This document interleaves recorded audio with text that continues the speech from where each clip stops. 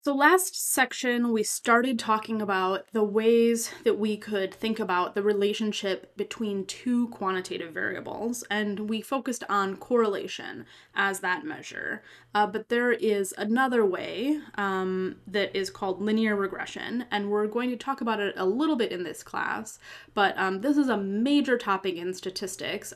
In fact, I teach an entire semester-long class that is essentially about linear regression, so there's a lot here. And for this section, I'm going to use an example from the town that I used to live in Massachusetts. It's a data set about the number of bike riders that are on a rail trail, sort of like a greenway. It's a bike path that doesn't have a lot of intersections with roads. And we're going to try and predict the number of people who are on the rail trail based on the temperature that it is outside. So I could look at a scatter plot to think about the relationship between these two variables. And when we are talking about a scatter plot, we typically put the response variable on the y-axis. So the thing that we are the most interested in, that we want to see if we can explain, in this case the volume, the number of people on the rail trail, and then we put our explanatory variable on the x-axis. So in this case, I think that the average temperature might explain something about the volume of bike riders on the bike path. We've thought about strength and direction of association. If I had to characterize this, I would say that this was a positive association. It looks to me that as the temperature goes up, the volume goes up. It's not a super strong association. It's maybe moderate, weak. But I think that there is an association there. It's not just like randomness. But we're gonna try and look further into that. So in linear regression, our idea is to find a line that best describes the scatter plot. So this is, in case we were talking on the phone and I needed to describe to you the relationship between the average temperature and the number of people on the rail trail, it would be really tedious for me to say, there's a point, it's about 650 people at 60 degrees. There's another point which is less than 200 people around 60 degrees, and try and explain the whole thing.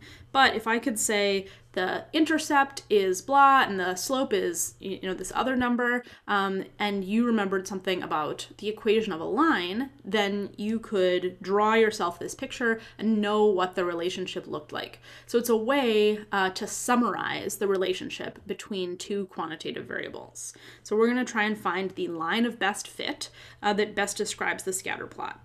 So I used software to find this one. I could imagine, like if I had to just find it by eye, I might try and, find something a little bit different, but, this looks pretty good to me. So as with everything in this class, we have a population parameter version of our statistics, and we have a sample statistic version. We're going to focus on the sample statistic version, the one that we calculate from our actual data. And the way that we would write out that regression line would be y hat. So this is y hat. I put the little hat over it to mean that it is estimated or predicted. And then A is my intercept, and B is my slope, and x is my explanatory variable. So let's look at the regression equation for my problem. So I found that volume hat, the predicted number of people on the rail trail, is equal to 99.6 plus 4.8 times my explanatory variable, which was average temperature. And then I have a couple questions here. So if it's 60 degrees out, how many riders do you predict? And then what if it's 72 degrees outside? So let's do the one for 60 degrees out. I'm going to do 99.6 plus 4.8, and then I'm going to plug in an average temperature of 60 degrees. So I've got 99.6 plus 288. And that's 387.6. So I'm going to round that to 388 because we can't have partial people. If it's 60 degrees outside, we would predict 388 people on the rail trail. And I'm going to let you try out for 72 degrees outside to see what the predicted number of riders would be at that temperature. So if we wanted to visualize that prediction, we would think about our x values. So here I am at 60 degrees. I would go straight up and I would say, okay, my prediction is going to be right on the line. And then if I wanted to, I could read over on my plot, and that would be my predicted value. That's the 388. So you can actually just sort of estimate predictions if you have the picture of the line. It's not as accurate as using the equation of the line, but it's another way to come up with predictions. So for this one, what I'd like you to do is, without using the equation, figure out which of these answers is closest to the number of riders when it's 80 degrees out. And we'll talk about that in synchronous class. So we've made a prediction for a 60-degree day, and I had a volume hat for 60 degrees. We said that it was 388. That was our predicted number of riders. But one of the cases in my data set is a day where it was 60 degrees, and we actually saw 540 riders. And then the question is, how far is that observed ridership from the predicted ridership?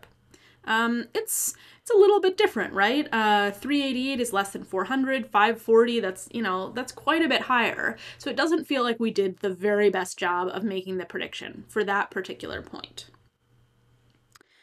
So we have a couple more terms. We'll say that the observed response is the actual value in the data, and we'll just use regular y to write that. And then the predicted value is the value that the model would predict if you plugged in x. So that's the point right on the line, and we denote that as y hat.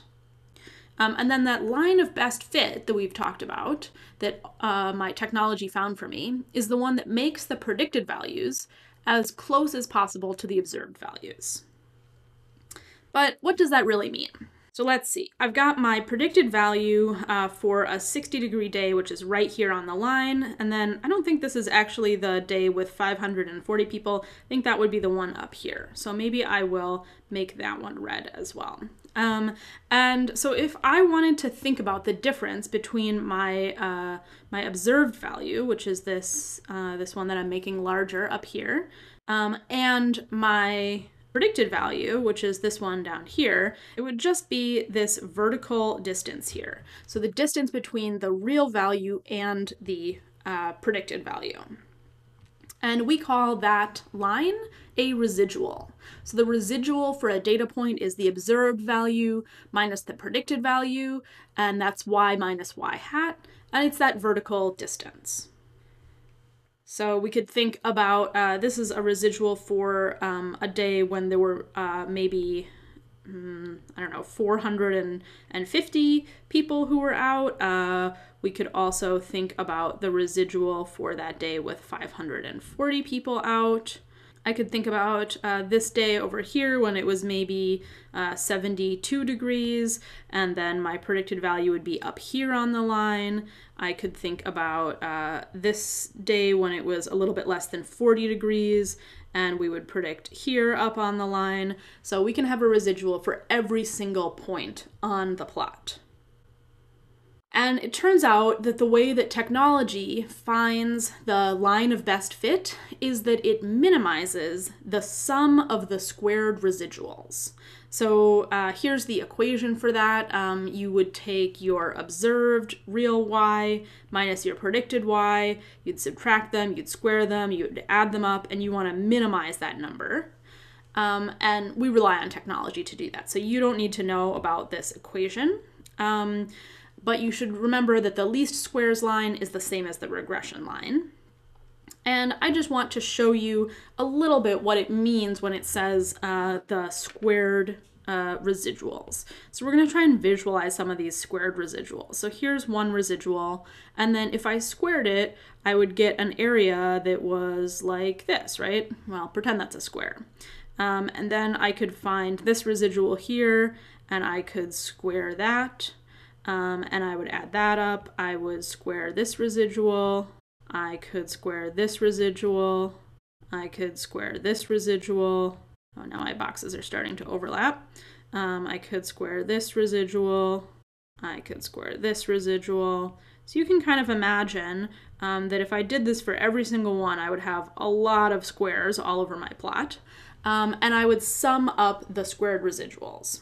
But if I picked a slightly different line, so one that was steeper or one that was less steep, all of those squares would change size. And so the idea is that we're trying to minimize the sum of those squares. And this is the line that technology has told us minimizes that number.